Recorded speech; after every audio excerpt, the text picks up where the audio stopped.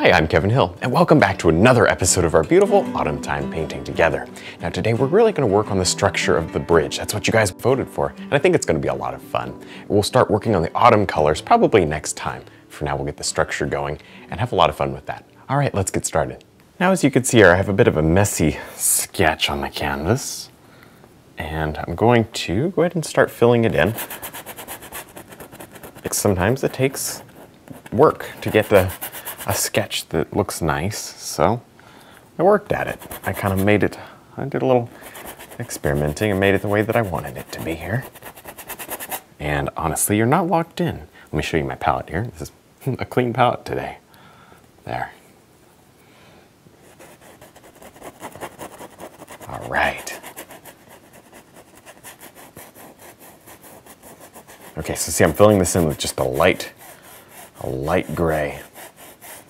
And back here, we're gonna do trees. We may or may not just throw some light trees in there. Probably won't get to the autumn colors just yet, although we're close. There. Now, you can think about maybe they want the land sloping. You gotta have sloping land, so there we go. So maybe with the thought of that land sloping, I'll fill in this, and with the thought of the land sloping, maybe I'll, fill in somewhere like that. Okay, good. And then right over here, I just want to, let's see, our light's obviously coming across like this, but you have to think about the perspective on the bridge. It feels like maybe right about here, because you don't want to be staring flat straight onto the bridge. That would look horrible. Instead, you want to give yourself a little bit, just a little bit of perspective here. Just a little bit. That's what that dark will do for us. Good. Now I'm going to just really quick work on some trees. I wasn't really planning to do it, but I'm going to go ahead and do it because it just will help me to sharpen the bridge area. See that? This way I can kind of clean it up without having to go back to my sky color. Good stuff. Okay. That's about all I need. Really, just more of the color, and honestly, we can change these and cover them up. It doesn't make a whole lot of difference at this point. There. All right, I'm gonna raise these trees up just by swirling here. This sky is long dry, so this is pretty quick and easy. No worries here. Even if it's wet, there wouldn't be any worries. There you go. No matter what kind of a landscape we do, our bridge right in here is going to have some highlight. So why don't we get started on the stones today? We won't finish them, but let's take a little of our brown and white for starters. That's the first color. And I'm going to come in here and watch this. We're going to create little stones.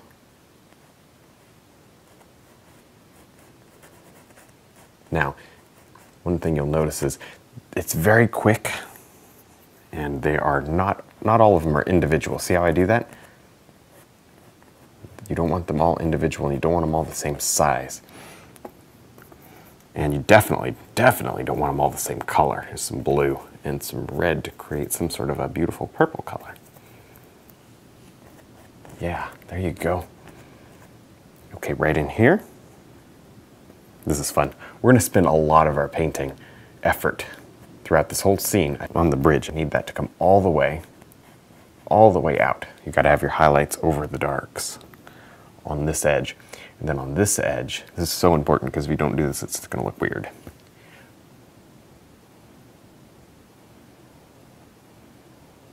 Okay, there. See that? I don't even care about bricks at this point. I'm just needing to get that color right. Because the highlight's coming across kind of this way, but this bridge is tilted. And it's not just straight on, so we can kind of see a little bit of this end, and we can't see any of this end, which is pretty great. Pretty great. There. Okay, I'm going to work at this a little more just by smudging, leaving some darks and lights. This is not difficult, but it's important that you be a little bit on the careful side. There. Now, using our little pointed detail brush, I'm going to just sort of start figuring out some of these little areas where the stones are put together. You know, the cracks. There. And I'm just using really black, touch of brown to kill the black from just being pure black. You see how this works though? Isn't this cool? I'm maybe going a little bit looser than I want the end product to be because we're going to highlight each stone individually, or most of them individually. So it's going to get busy. And so I don't want to tighten up just yet. We've just started this painting.